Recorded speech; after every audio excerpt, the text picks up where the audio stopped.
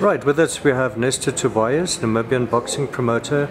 Now Nestor, we're getting ready for Saturday's big fight, Paulus Ambunda against the Mexican Flores. Just tell us the latest developments there, please.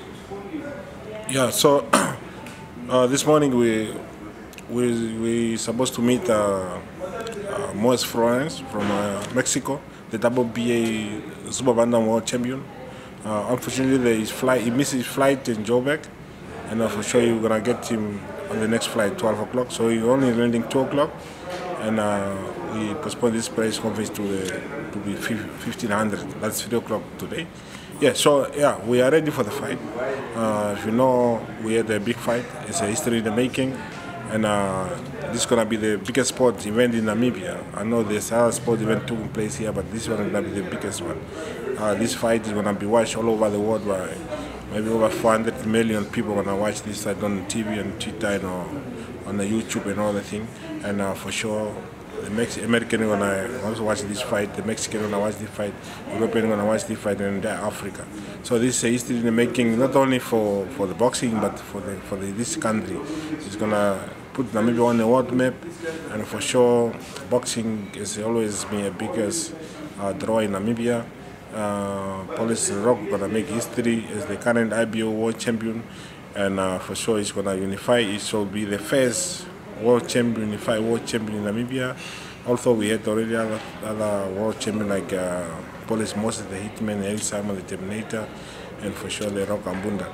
Yeah, so on the evening we're gonna also have other boxers fighting. The Paulus, Moises the Hitman are gonna be in action against Thomas Mokwena for WBO regional title. And for sure we got also Prince Ninjala, who's gonna defend his intercontinental title, bantamweight. Then we got Storm Lucas Zakaria also gonna in action fighting for the WBO and WBA regional title.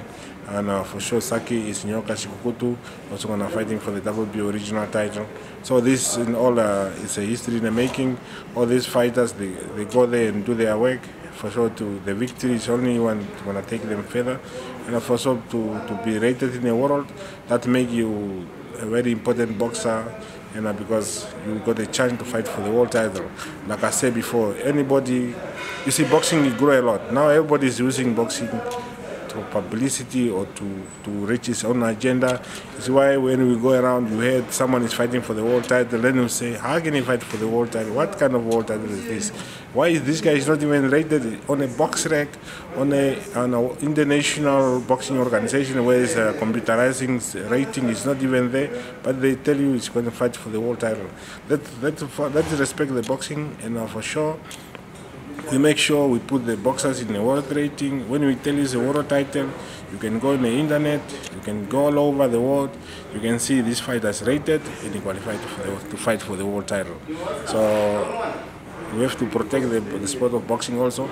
And for sure, come Saturday night, all these guys, they're gonna fight for legitimate world titles. After this fight, they will be in a rating, and for sure, we can only be in a rating top 15 at least to challenge for the world title. But in Africa, it's difficult, like I said before, you have to be mandatory, so you can get a chance to fight for the world title. Because if you are not mandatory, it's difficult because we don't have sponsors, we don't have a TV right to challenge for bigger fighters to bring to Namibia. But if you are mandatory, you are mandated to challenge for the world title. You are the champion, you got no way to run away but to face you. It's just like this with the Hitman, Paulus Ambunda, and Eric Simon. Right, Nestor, tell us a bit about this Mexican. He's still unbeaten, got a very impressive record.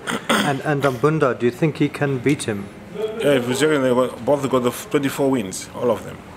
Ambunda got 25 fights, 24 wins. Flores got 24 fights, 44 wins. So, but this guy never met before. So, come the 11th, I'm just inviting all the fans to come and watch, the Namibian nation come and support, and come and witness the history in the making. Rock is ready, he's been training very hard for this fight, and I'm just proud for the man because he's been working hard, and I'm sure he can make the nation proud again. So, Flores, very good fighter, very good record. Mexican, they are warriors, all of them. they can fight for sure. Namibians are also warriors, land of the brave. So we also fighters. We can fight, and we got big heart. Yeah, it's gonna be a good fight, and it's a very interesting fight. Yeah, for sure we go there for win. Yeah, there's no question about that. We are here to win. So on the boxing, anything can happen, but we are ready to win the fight. Right, and Nestor, just tell us about the funds. You had to raise $5 million. Can you do that? Yeah, we have to raise 6 million. From the budget phase was 6 million, but now we see the dollar is going up every time. So yeah, so that's a challenge. And in Namibia, the money is there. So we are busy. We're busy to talk to the right people, and for sure to make this fight possible. So there's no way to turn back right now. We are already here.